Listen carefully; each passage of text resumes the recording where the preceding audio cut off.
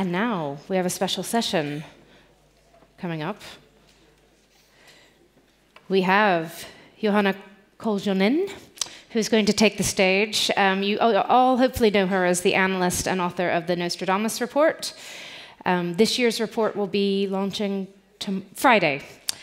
So you're going to get a little sneak preview of some of the themes of it. She is honestly one of the smartest people I've ever met, so please listen carefully to Johanna. Please. Thank you.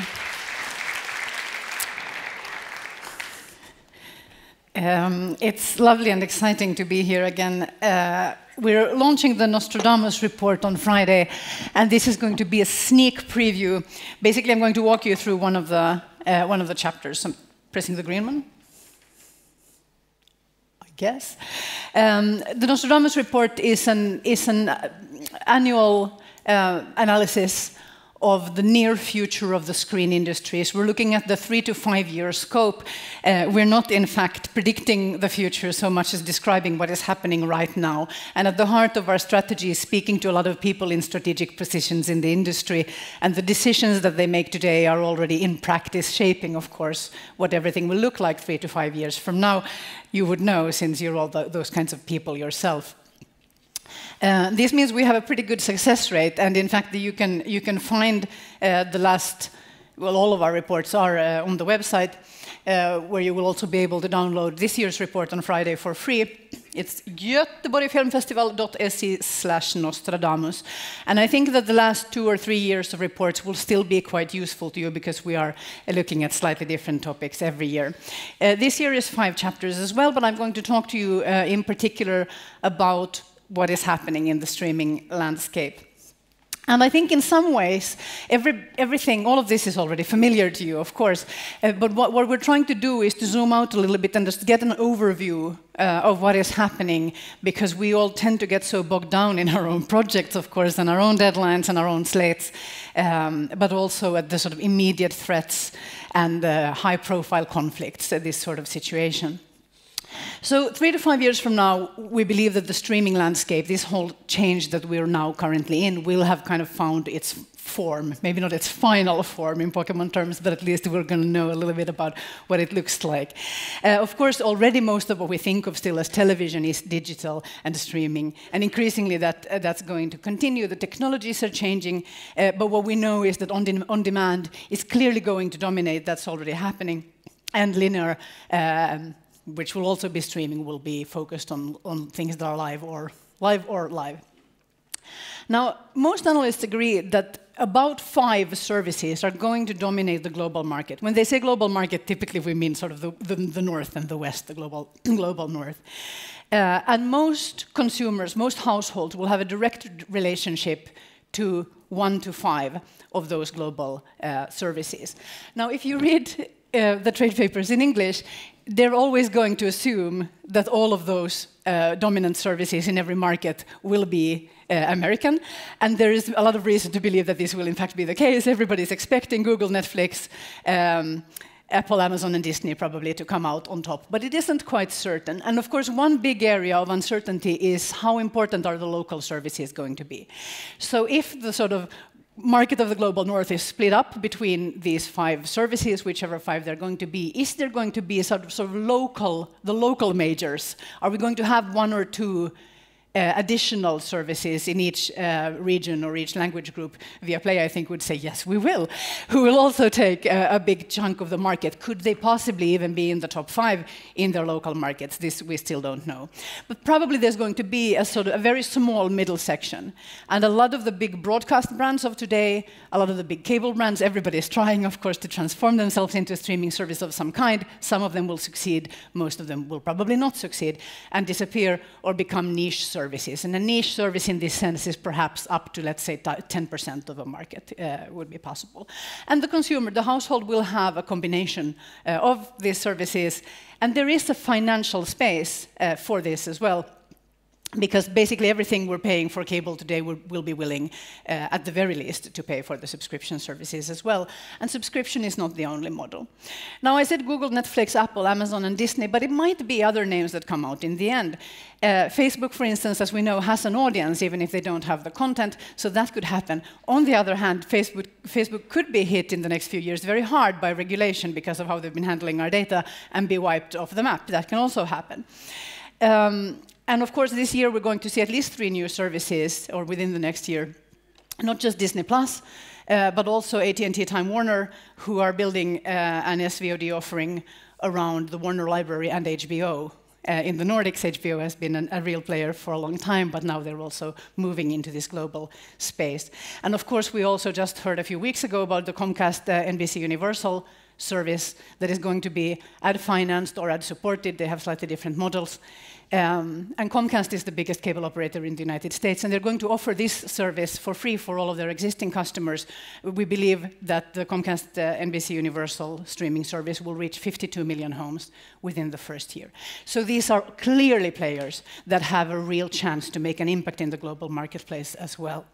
And then I'm not even counting the Chinese companies that, of course, can give the Americans a run for their money in many markets as well.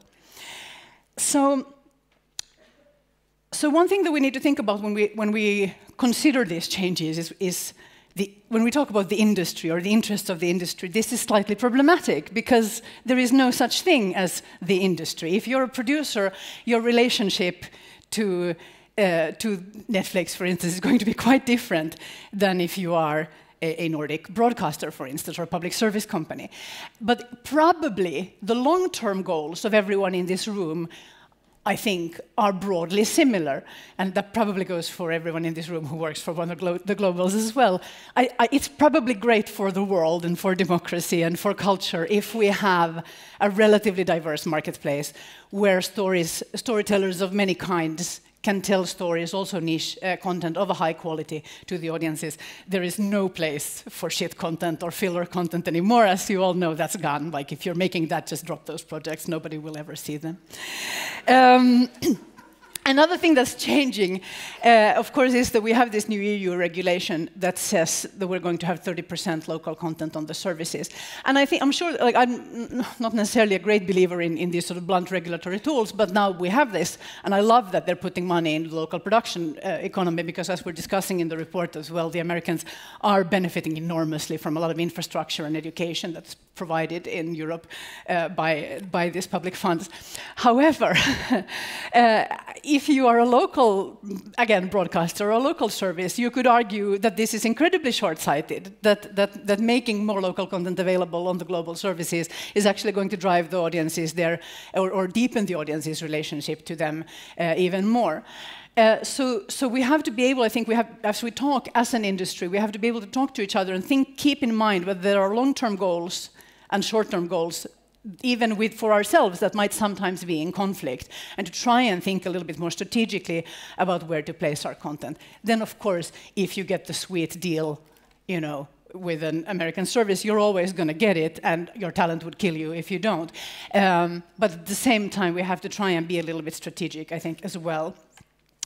So Netflix's subscription model already familiarized us with this idea that an individual piece of original content doesn't need to be profitable, that you can have these sort of loss leaders. But I think we've all thought about Netflix as sort of, like they're throwing a lot of money at content, but they're a lot in debt. And they are, in fact, very much in debt. The business press reports that at the end of 2018, the debt that Netflix is dragging is $10.36 billion, which is up like $7 billion in 2 years or something like that. So that is a lot of money. The business press is also reporting that they can probably absolutely handle this. Netflix is going to come out just fine unless they spectacularly fuck up in the next few years, which I'm sure they won't. Of course, somebody else might do something that the consumers love even more. But let's just assume that Netflix is going to be around for a bit. So what's happening, of course, right now is that everybody's racing. We're in this arms race, right, with content investment. Everybody's throwing money at content because everybody wants to be in that top 5. And if you are in that top 5 at the end of a few years, you're going to be fine. And if you're not, you're going to have lost a lot of money, and we're going to probably see quite a lot, another wave of sort of mergers and consolidation to save the companies that have lost in this race. And of course, even Netflix could be sold, because as I'm going to get to, there are certainly players who are big enough to buy them. Ultimately, though, Netflix is on a subscription model. They have one product, which is that subscription. So at some point, they are going to have to balance their spending with their earnings. Right now, no, they're in an expansion phase. Of course, everybody understands the business logic, but at some point, the numbers need to make sense. If you are a content unit, for instance, a US studio that is consolidated with a telco or an internet service provider or both, then the products you're selling are not just the content. Then it could be mobile phone services, for instance. And then already that profitability calculation is starting to look quite different.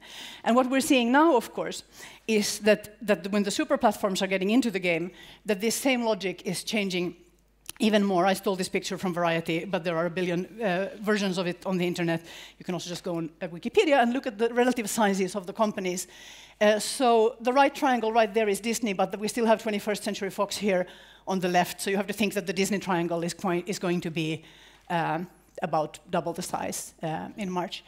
But over there on the right, you have Facebook, Alphabet, which is Google, and Amazon, and Apple. So Alphabet, Apple, Amazon, Facebook, and Alibaba and Tencent as well are all in the world's top 10 companies by market capitalization. This is not media companies. Obviously, they're also the biggest media companies. These are in the top 10 of the world's biggest companies, any category. All the companies, right? Google and Facebook between them take about a quarter of the world's advertising revenue. All of the world's advertising revenue. Apple and Amazon are also among the top 20 most profitable companies in the world. And I think Disney is already also in the top 100 or something like that. Now, all of these companies, their business models are supported by content business, for instance, making TV drama, otherwise they wouldn't. This is a good deal for them.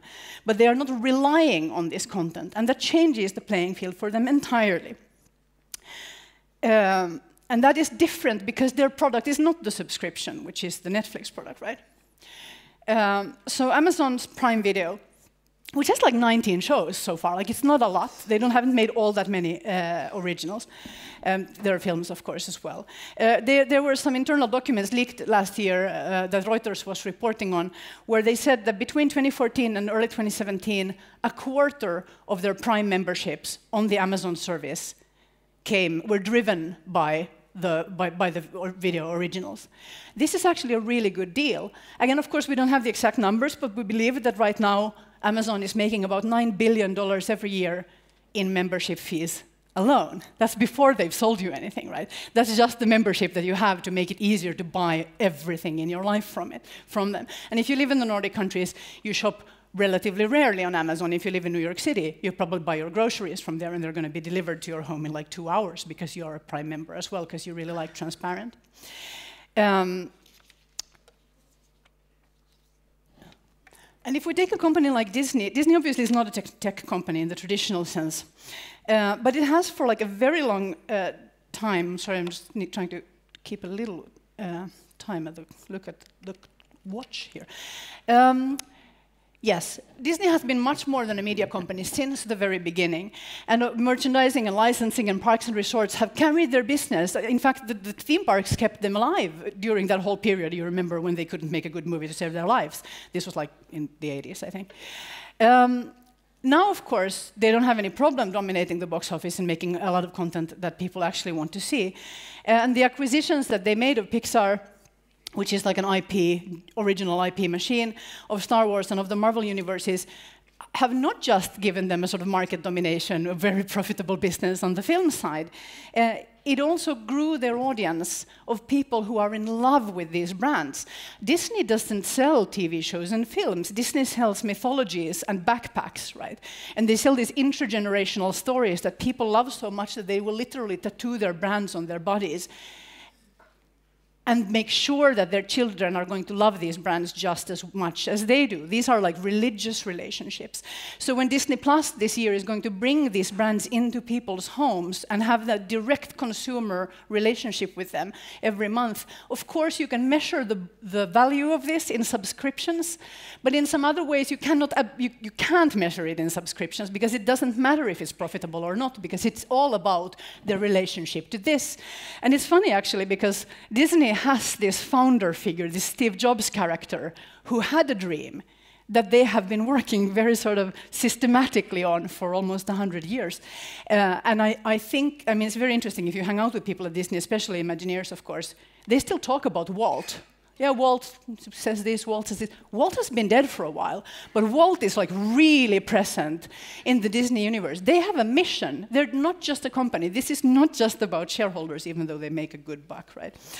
Film by film, episode by episode, companies like this cannot be outspent. Any talent that they want, they will work with.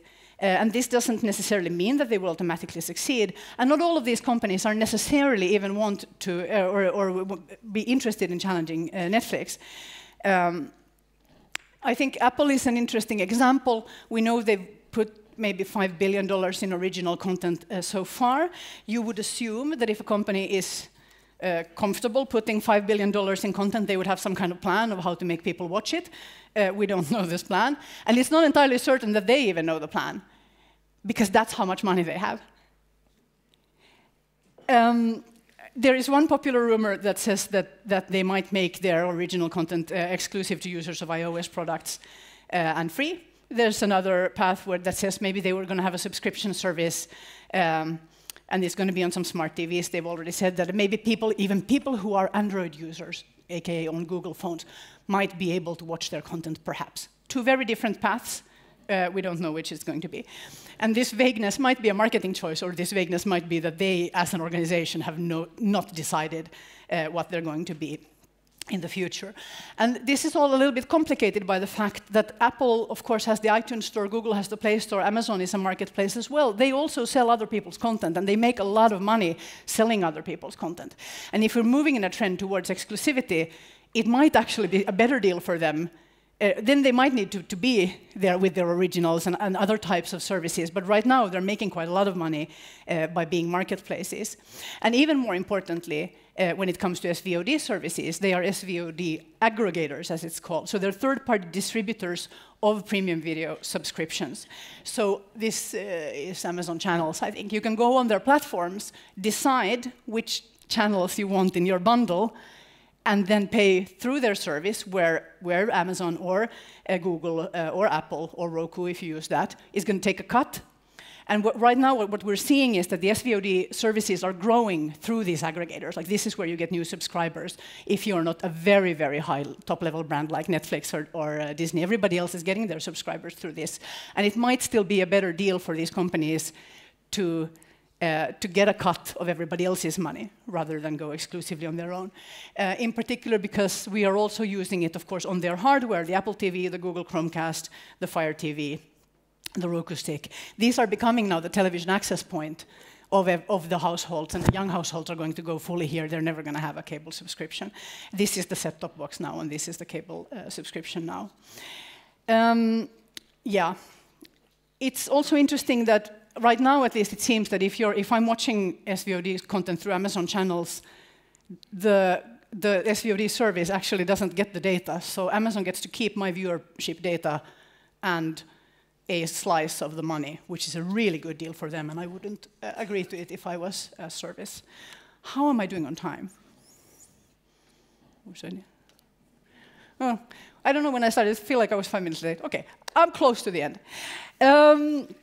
So if you're an aggregator, like they are, then of course providing original content that is exclusive to that platform is a really good sales case for making that your television. I'm going to have the Apple TV. I'm not going to have the Chromecast in sort of ecosystem, because I like their original content better than theirs, or whatever. But this is the complexity of this is one of the reasons I think why these mega companies have moved a little bit slowly on their content plans. They might be right now deciding which business are they going to be in down the line, and what relationship to all of the other content contenders does that long-term plan require. Apple is probably planning to be in the hardware business. Do we believe in that though? Like, how long can you be a dominant hardware provider in the sort of computing space? Are they coming to an end of the run and needing now to transform to a content company? Maybe, maybe. But there are some questions, some bigger questions here that are much more important to these companies and to their shareholders than, like, let's say, the price of an SVOD subscription. So they're trying to decide what relationships their other businesses require to the rest of the marketplace, and in what way the original content will best support the place where they're making their real money. Yeah. So if everybody goes direct to consumer, a big problem is, of course, that as everybody who's on a subscription model will want to have their content exclusively. So today we're still in this ecosystem, and a lot of the historical agreements, of course, are still continuing, where the studios are licensing their content to different kinds of broadcasters, for instance. And there are still some traces of that. For instance, Warner Media, even though they are launching their own service, they let Netflix have Friends for another year for $80 million.